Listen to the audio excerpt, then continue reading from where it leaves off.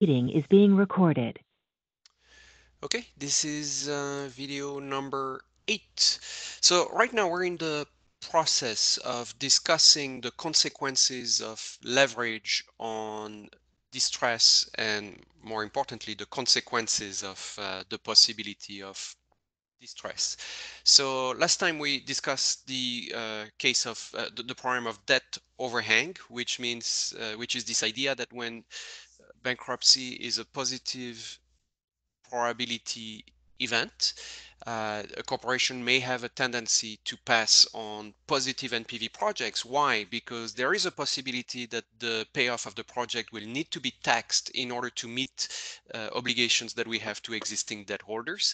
And it means that even though the project as a standalone project may be a positive NPV project, if it is part of a corporation that's on the brink of bankruptcy, it may no longer be a positive NPV project. So we did the math the other day.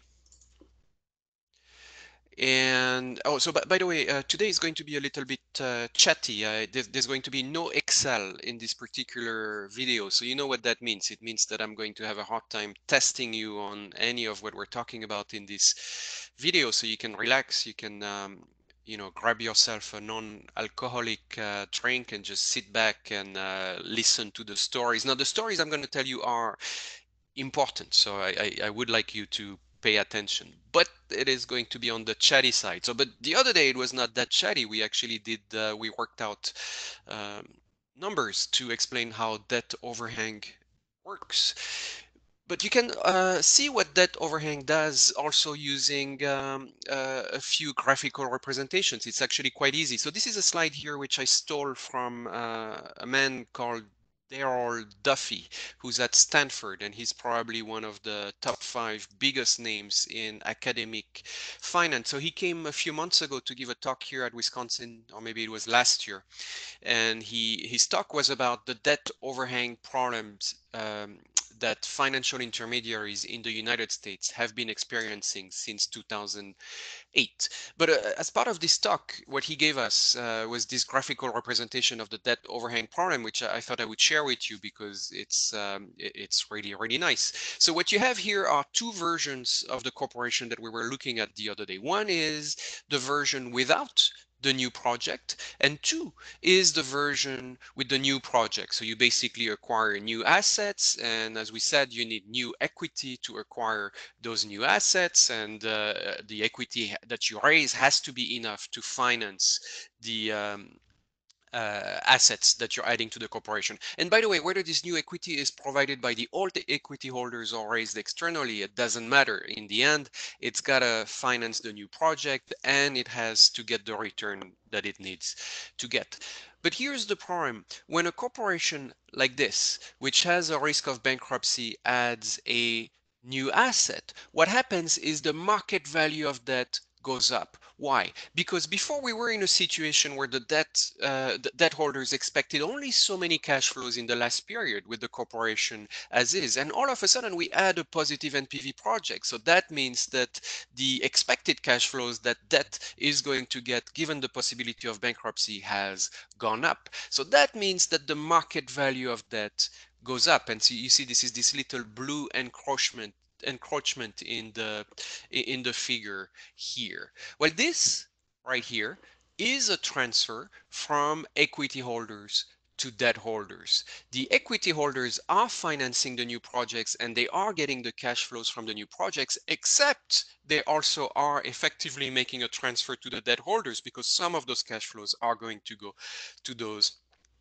debt holders. So as it says here, and this is the way Myers put it in 1977, so for the investment to make sense, it has to be that the profits from the investment exceed the value transfers to creditors, the value transfers to debt. So this is another payoff that I need to compensate for when I invest in this project. So that's it. That's debt overhang. And the bottom line is, for just to repeat, when a corporation is on the brink of bankruptcy, it is going to have a tendency to pass on projects, positive NPV projects that it otherwise would and should take. So that's bad. Obviously, that destroys value. But a related problem, and in some sense the opposite problem that is going to happen when you are on the brink of bankruptcy, is a corporation is going to have a tendency to take on negative NPV projects. So before we were destroying value by passing on positive NPV projects, but we're also going to destroy value as a corporation on the brink of bankruptcy by taking on projects that do not make any sense as standalone projects. But because we are on the brink of bankruptcy, we may actually uh, do those crazy investments. And this is what we call gambling for resurrection for reasons that will become obvious in a moment. So all we have to do to understand gambling for resurrection is change the example that we had the other day, but this time the debt holders are going to be owed $100 million in the final period. So what does that mean? It means that even in the best case scenario, equity holders are wiped out. So this is a corporation which is a debt corporation walking. There is, at this point, the equity holders know that they're going to default and that their residual cash flows are going to be zero. So now let's think about a crazy project. And the new project, um, and this is already a crazy assumption, but let's assume that it costs nothing. This is a project that the corporation can take on at no cost. And let's assume that it's going to generate just $10 in the good state. So the good state is where I get $100 million from the corporation, and then a very negative payoff in the bad state. So here I'm exaggerating the trait a lot just to make the case that we are looking at a project which as a standalone project would never ever make any sense for the corporation. But here it does make sense for existing equity holders and the shareholders that are representing them. Why does it make sense? Because if I'm a shareholder, the fact that I may lose this number here, however, looks like $1 billion. I cannot count the zeros that fast in the bad state is irrelevant to me because my payoff right now as an equity holders is zero here, is zero here. If I lose this much money, it is still going to be zero here, but here it's going to become $10. So I am willing to take crazy projects just hoping for a miracle. And the fact that I'm taking on more risk has become irrelevant to me because of limited liability. So here we are taking on a project which is clearly a bad project, but because I'm dead already as an equity holder, I may taking on just as a massive gamble as I'm about to get wiped out anyway. Okay, so this is always going to be a consequence of limited liability. Because of limited liability, equity holders may not bear the entire consequences of their decisions, and therefore they may not make decisions that are in the best interest of the corporation. And so now it should be obvious why we call this gambling for resurrection. So here we have one of the two big consequences of being on the brink of bankruptcy: passing on positive NPV projects, taking on crazy projects, and hoping for a miracle. So obviously we've done this in the context of very simplistic examples. The simplicity of the numerical side of the examples is irrelevant. I mean, we could complicate those numbers. The story, the fundamentals of the story would not matter. But one simplification here, which is very important, is we have not talked about reputation effects, the reputation of the manager and even the reputation of shareholders that would push the manager into this crazy behavior. Obviously, doing things that are hurting the corporation for which you are working or the corporation that you're controlling is going to have consequences down the road because people will remember that you engaged in this crazy behavior. So we are overlooking this, obviously, the reputation consequences, but we are saying that at least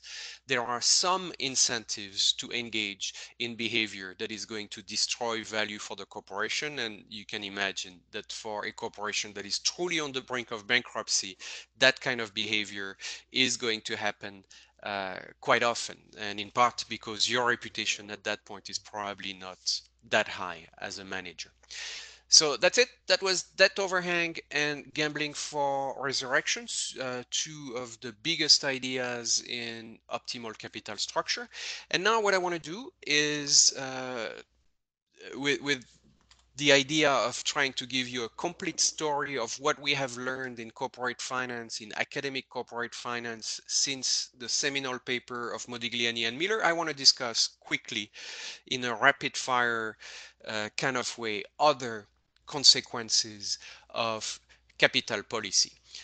One, so this goes back to a paper, a very influential paper by Jensen in 1986. So this is the so-called free cash flow idea. So what is the free cash flow idea? Yet another consequence of leverage is that when you enter into a debt contract, you promise certain payments to stakeholders. So in other words, you commit yourself to distributing cash flows. And what Jensen said is that there's something good about distributing cash flows, which is that if you leave too many cash flows on the table for managers and shareholders to enjoy, they may have a tendency to engage in bad behavior, as he would put it, to enjoy perks, the fact that they are in control of all that money. They may lead those managers and those shareholders to do things that are detrimental to the corporation. So as I mentioned, perks. So the idea is if there's a lot of cash sitting around in the corporation, they may choose to hold their meetings in very, very nice and expensive locations instead of doing something that would be more reasonable. If there are less cash, if there is less cash flow around because a lot of those cash flows are being distributed to debt holders, that tendency is not going to be there so much. There is also the tendency on the part of managers and shareholders to engage in so-called empire building. So this is size of my empire in the utility function. It makes me happy to deploy money and have control over more assets, and that's independently of whether or not those assets are generating cash flow. So again, Jensen wrote this paper saying that one of the key advantages of debt is it forces the corporation to distribute cash flows on a regular basis, which limits the temptation that managers and shareholders are going to feel to engage in bad behavior. So this is Jensen 1986. This is the free cash flow idea. And the key here is that the free cash flow idea, just like the interest tax shield idea, is that it says that initially having some debt is a good thing. This is going to be a benefit of taking on more debt. Okay, good. So that was idea number one. Idea number two is this idea that low leverage means that you have more dry powder. So we're lucky here at the University of Wisconsin to have one of the leading authority on the subject. His name is Tim Radio, is in the real estate department, and he's made that case in the real estate context often and in a variety of papers. So what's the idea here? You remember that what makes a corporation valuable, in addition to assets in place, it's also growth opportunities. The fact that every now and again, options to invest in very profitable projects are going to become available to the corporation. If you are already levered to the max, what's going to happen is if you have to take on those projects and if you need to raise financing quickly by going to a bank or by going to debt markets, you may not be able to do so as quickly as you can to fully take advantage of the opportunity. So maintaining low leverage, especially in an environment which is ripe with growth opportunities in a particular industry, is going to be a good thing. So you want to keep some of your powder dry. And so you may wonder, what about equity? Why don't I raise equity to take advantage of the growth opportunities? Raising equity in general is more complicated, takes more time, takes more work, is more costly than raising debt. We will talk about this again in a few moments in this video. So in any event, this is another strand of work on optimal capital policy. The idea that being reasonable in terms of leverage is good because it enables you to take advantage of growth opportunities when they come. And again, the name here is Tim Radio in the real estate department of the University of Wisconsin, and you can go and read some of his papers. Another area of capital policy that we have not discussed yet is that when you issue debt, you have a choice between issuing debt that is secured by a specific asset and debt that is unsecured. In other words, a loan that is, of course, collateralized by all the assets of the corporation, but is not collateralized by by a specific asset. So what's an example? The main example of a secured piece of debt, it is a mortgage in the real estate area. So this is a debt that is secured by a real estate property. And so the question then is, if you are a corporation, how do you choose whether to go secured or unsecured? Well, that turns out to be a difficult calculation. On the one hand, when you secure debt with a specific asset, you're going to get to borrow at a lower rate. So why is that? It is because debt holders know that they are the primary claimant to a very specific of usually tangible property that they can claim in the event of default, since that gives them additional security, an option, a specified option that they would not have otherwise. It means that secured debt is going to be cheaper than unsecured debt. But the problem with secured debt, because it is attached to a specific asset, it usually comes with a number of specifications on the part of debt holders. And again, the principal example, the cleanest example of this is mortgages. When you issue a mortgage on a commercial real estate property, the debt holders are always going to say, we are giving you this financing for a specific purpose.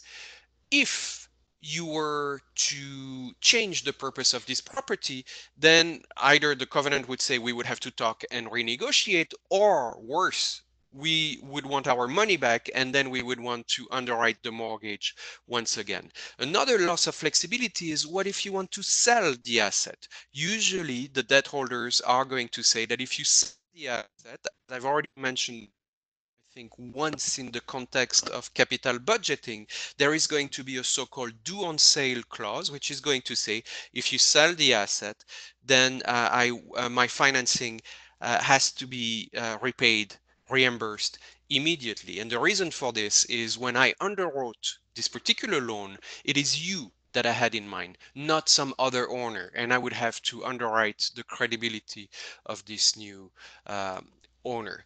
And the key here is that flexibility is valuable. When I engage in an investment project, I may discover 2 years down the road that on the one hand, I want to, the purpose that I had in mind initially no longer makes sense, and I would like maybe to tweak that particular purpose. Instead of being a pure office building, maybe mixed use would make more sense at this particular point. And this is something that I would like to be able to do without having to go sit down with a banker and convince them that that is a fair and safe way to use the financing that they gave me. Or worse, I may decide to abandon the project. I may decide that I want to bring in a partner. I may decide that I want to sell the project, and all of that is going to be more difficult if there is a piece of debt which is secured by that particular asset. So here, yet again, we are lucky to have the world authority on this area of academic research at the University of Wisconsin in the finance department. As a matter of fact, his name is Antonio Mello, and I encourage you to read his papers in this area. Okay, so this was point number 3 in this rapid fire discussion of what do we know, what have we learned in corporate finance since Modigliani and Miller. And there is one more that I want to discuss, and this one happens to be near and dear to my heart, because this is basically half of the research that I've done in finance over the past 10, 15 years. It's been about um, this idea. So this idea is that debt holders bring not just money typically to the table, but they also bring skills. So the general idea, to start at the top, is that financing is never, almost never, just money. It's almost always a combination of money and expertise. When you bring a new financier in the capital structure, they are going to become part of the corporation by definition. They are stakeholders. And if they happen to have skills that are useful to the management of the corporation, or to the yes, to the management of the corporation, this is something that is going to create value. One of the prime examples of this, and this is one area in which I've written one paper, is venture capital. Venture capitalists, the people who provide financing to budding entrepreneurs, almost never simply write a check. Beyond writing a check, they are going to meet frequently with the entrepreneur, and they're going to, in fact, want to be consulted on a frequent basis, and they're going to provide direct advice on, how the venture should proceed, about taking products to markets and the like. So again, this idea here is that sometimes when we bring people into the capital structure, it is not only, in fact, it's not mostly about the money, it is about the skills that they bring. So I want to give you a specific example of this, which comes from another paper of mine, which is a joint paper with Antonio Mello. It is called A Backup Quarterback View of mezzanine finance. It's in real estate economics. You can find it on my webpage, but I'm going to tell you the story here anyway. So what's the story there? So in the commercial real estate industry, a lot of deals look like what is being depicted here on this chart. So first of all, what's a real estate deal? A real estate deal involves the purchase of a real estate property, which is going to be owned and typically also operated by by one entity, and that entity I'm going to refer to, for reasons that will become obvious, as the mortgage borrower. So usually those borrowers, those real estate specialists, those operators, um, they have the following features. They know real estate. They know how to operate real estate. They know how to market real estate. They understand the market in which they are doing business. They are real estate specialists. So the skills that they have are real estate skills. But typically, they do not have on their own enough money to finance all the projects in which they want to invest. And so they're going to need to bring to the table, almost always, at least what we call a senior lender. So this is typically going to be a bank or another type of large financial institution. And the senior lender is going to make a loan to the mortgage borrower, and against that loans they're going to get two documents. One is they're going to get a promissory note, a pledge, which is basically a document that is going to say that for the next 30 years you're going to make those exact payments at this exact frequency, and this fraction of the payment is going to be principal, and this fraction of the payment is going to be interest. If one day you buy a home, you will see that the promissory note is a very, very long document, and it's a long document because it literally stipulates every payment that is going to be made at every point in time, and the like. So they get a promissory note, obvious, but almost always in real estate, and that's because the underlying asset is super tangible. So that makes sense. The senior lender, in addition to the promissory note, is going to get what we call a lien, or more commonly known as a mortgage. So the mortgage is basically going to be a document, a contract that say that if you fail to deliver on the payments that we stipulated, or for that matter, if you fail to deliver on any aspect of the contract that we wrote. So for instance, the contract is always going to say, you, the mortgage borrower, had better keep the property in good shape because I'm the lender and I need that securing asset to be in good shape. So for instance, if you fail to do that, Or if you fail to pay, like I said, if you fail to abide by any aspect of this contract, then I'm going to get the right to accelerate payment. It means I'm going to demand that you pay immediately the entire loan. And if you are unable to do this, I actually get, I have the right to force a sale of the property, something that we call a foreclosure. So in other words, the control rights of the property become mine. And so this is what, again, we call the lien. So this is it. So this is one possible arrangement in real estate, which involves just a senior lender and a mortgage borrower and a property, uh, and that's it. But very often in real estate, what you find is, in addition to the senior lender, a bank, which the bank again is the person with money, but it's also a person that does not know real estate very, very well. My banker friends get mad when I say this, but it's true. Bankers often think that they know real estate, but if you look at large banks that provide most of the senior lending in real estate, when they have to operate real estate, which they had to do a fair bit in 2008 during the crisis, we discover that they are not very good at it, and in fact, not nearly as good as the people who operate properties for a living. It has to do with specialization on your comparative advantage. A senior lender is there to lend money. They are not there to run real estate. So in any event, we have this senior lender here, and they have tons of money. They could certainly finance the entire purchase of the property if they wanted to, but somehow, very often, appears in the capital structure another lender. So this is going to be a junior lender, and that junior lender is typically going to be known as the mezzanine lender.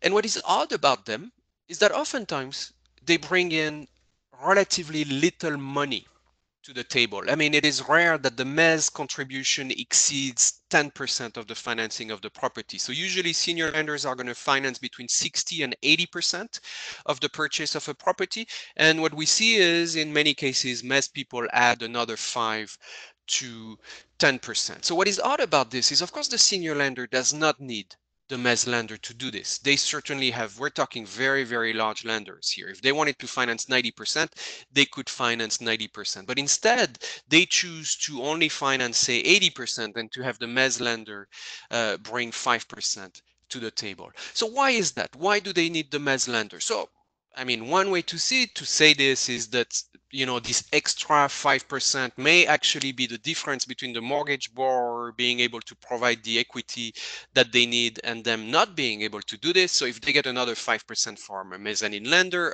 they only have to finance 15% of the project with their own money rather than 20%. Of course, that kind of makes sense. And some of that is certainly true in reality. But I believe certainly that there's much more to this. To this story than just another 5% to the mortgage borrower. So what's the rest of the story? The rest of the story is that those mezz lenders, unlike the banks that provide the senior lending, they are real estate specialists. And in fact, this is something that we document, Antonio and I, in our paper on the subject. There's a key difference between those guys and those large banks. These are people who also, in addition to provide mezz lending, typically operate properties on their own. If they are not operating properties now, they've done so in the past. They are real estate specialists. So now, given that they are real estate specialists, it is kind of obvious that they bring a lot to the table. For instance, from the point of view of the senior lender, and again, to repeat my controversial claim that they don't know much about real estate, let's assume that it's true, they don't know much about real estate. When a senior lender sees a mezz lender willing to contribute to this venture, what this is telling you is that the venture makes sense because those people are specialists and they can tell bad investment from good investment much better than the senior lender. So this is the screening value of having a junior lender in the capital structure. So this is an idea that was formalized by two Nobel prizes in the 1990s, Jean Tirole and Bent Armstrong. This is in a 1997 paper. They said probably the key reason to bring a junior lender into a capital structure and making the capital structure more complex in the process is that those people have a superior ability to separate good investment from bad investment. So we have people that have a lot of money but cannot tell good investment from bad investments. If they manage to bring in, to convince a specialist to come lend money with them, they're getting the screening value of that decision. So that's obvious. And then what Antonio and I did a couple years ago, we said that in addition to those screening skills, those monitoring skills, those mezzanine lenders are bringing to the table backup operating skills. So why is that valuable? As I mentioned, the senior lender has a security which is provided by the mortgage here. So that means that if the mortgage borrower misbehaves, fails to pay, or decides not to work as hard as they should, the senior lender has the ability to claim the property, but then they inherit the property. And as I said, they're not very good at running the property. And so that alone is going to destroy value. The fact that we are going from a good operator of the property to a bad operator of the property. So it would be good if there is somebody else on the team which could instead inherit the property if the mortgage borrower underperforms.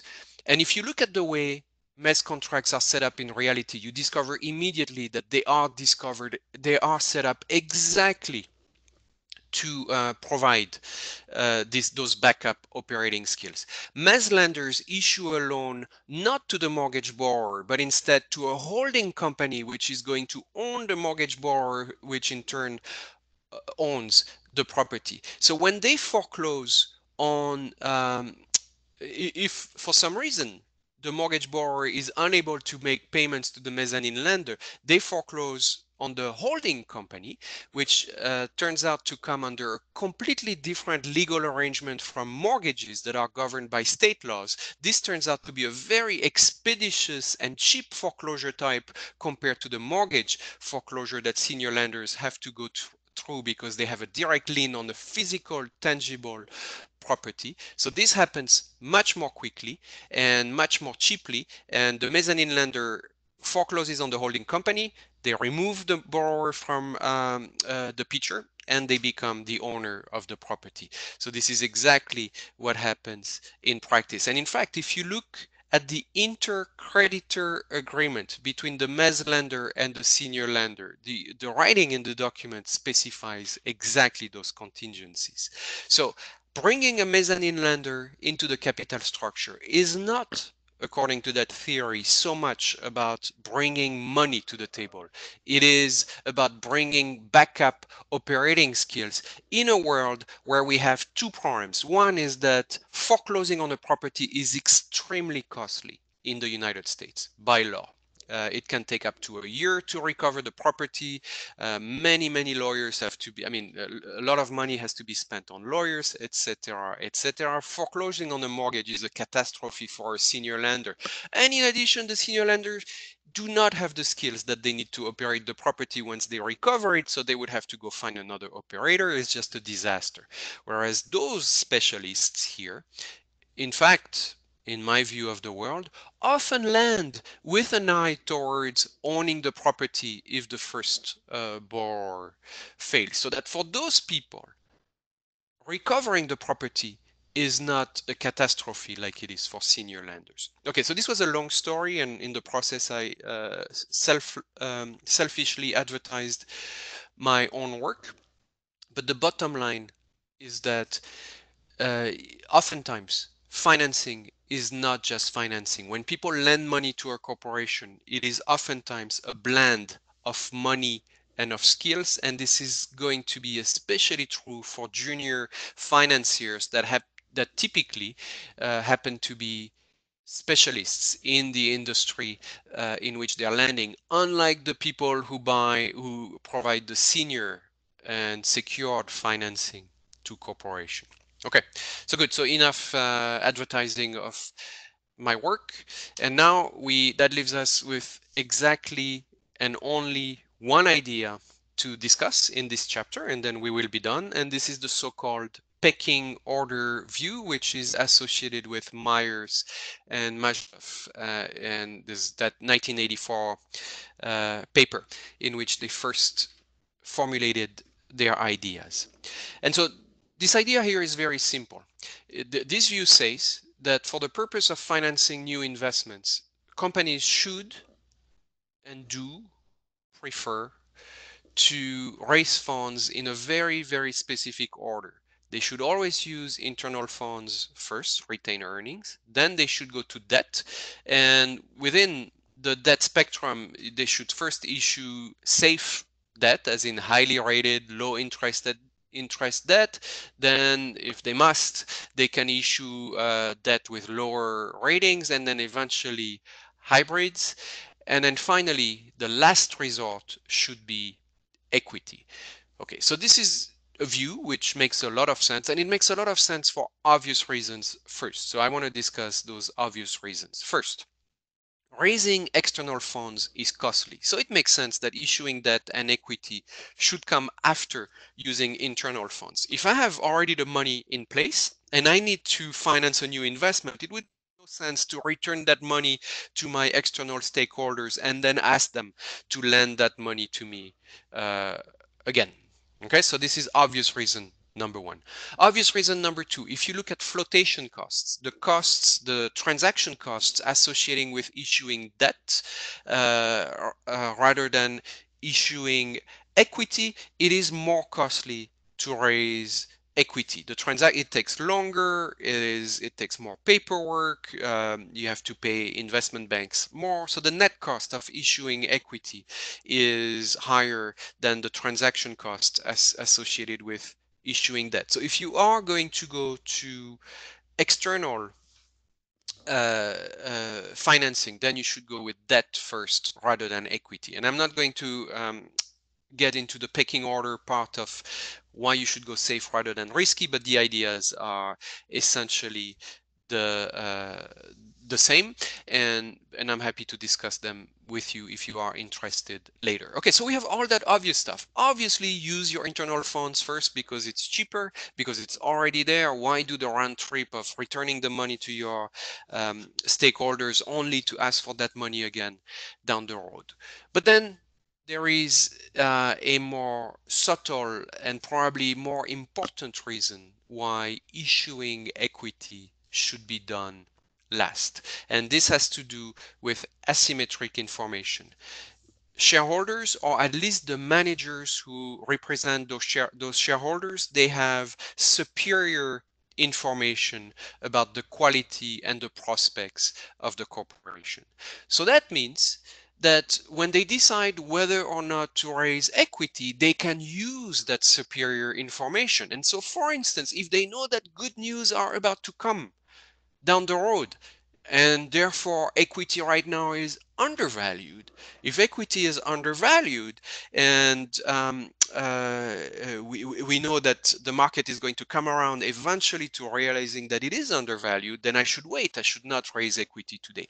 Conversely, if I know that bad news are coming and equity values are relatively high today, that equity is overvalued given the superior information that I have, now is a good time to raise equity. Because if I wait another few weeks, then I'm going to be able to, it's going to be more costly for me to raise equity because the price of equity will have by then corrected. So this is the very simple idea of that Myers and Majluf formalized in 1984. If I see a corporation raise equity, what I'm going to infer as an external investor is that the corporation has decided that now is a good time to do so. Why is now a good time to do so? That's because equity in all likelihood is overvalued. Okay, very good. So now I have 5 minutes left in this particular video. So what I want to do next is go into a specific example of this asymmetric information problem associated with raising equity.